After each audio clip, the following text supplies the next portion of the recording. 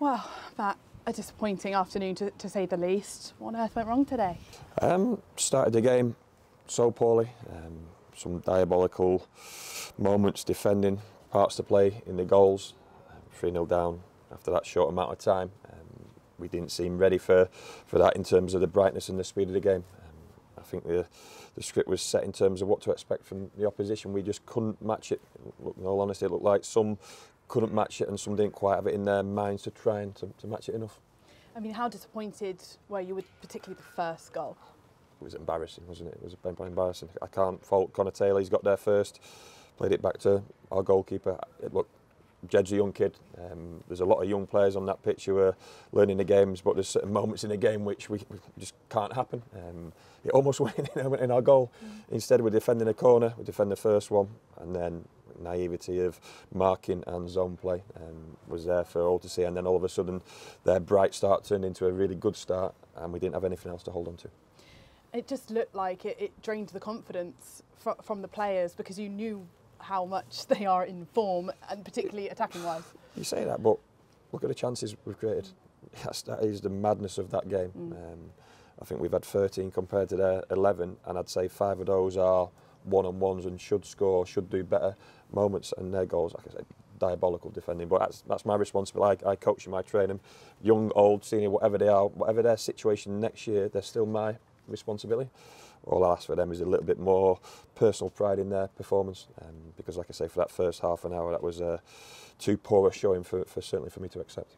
And you made a double change. You obviously didn't concede later on in that first half. How difficult was that decision to make those 2 substitutions in the first half? Not difficult at all.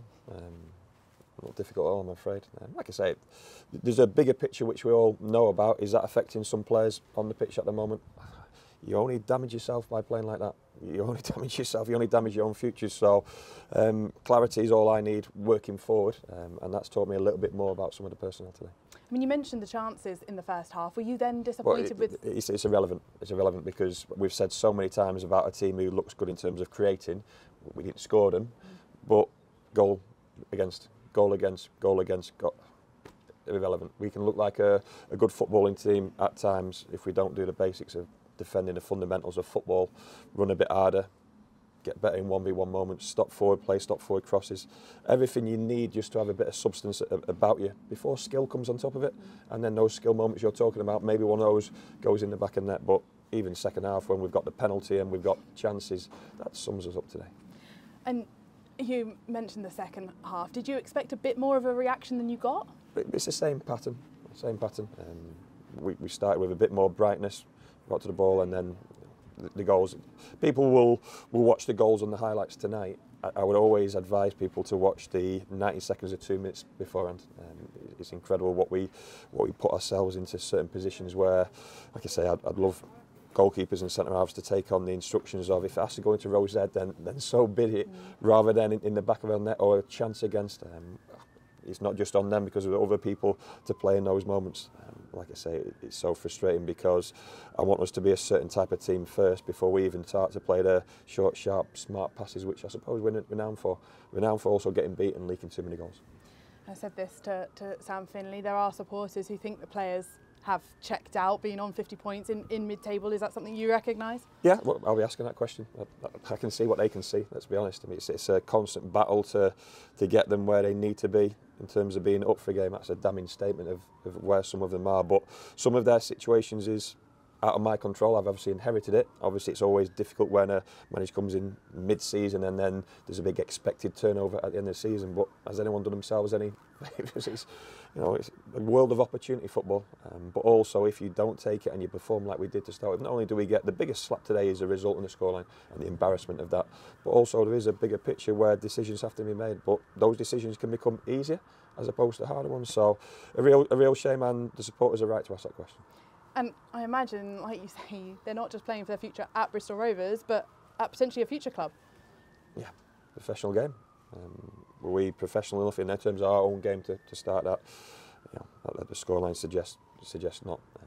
But like I say, on another day, that first moment doesn't go in their way, and then we take our first chance. We might be having a totally different conversation, but too often this season it's been this sort of discussion. These sort of points about what's to come and how many games we've got left. 8 or 9 still games of football left, and our supporters have travelled a long way and spent a lot of money in relation today. So it's clear for me in terms of not only will I be asking, I'll take some of those questions out of the equation. And if I don't think some are fully in, I mean 100% in, then they won't train with us. Unfortunately, I've never been a manager to banish players from the training ground. Obviously, I've inherited players not at the training ground, and it's such a strange situation, but it gives me a bit of understanding of maybe what happened previously. If players aren't fully in, then there's no point being around. So that's taught you what you want from a Matt Taylor Bristol Rovers side? I know what I want. Maybe a little while before we get there. Every now and then we take a big step forward and then take 10 steps back, let's be honest, in terms of today. And how frustrating that you've now got the international break, or is that a positive because you don't want to be dwelling on a result like this? Well, it's probably a positive in terms of where some of their bodies are and some of their minds are.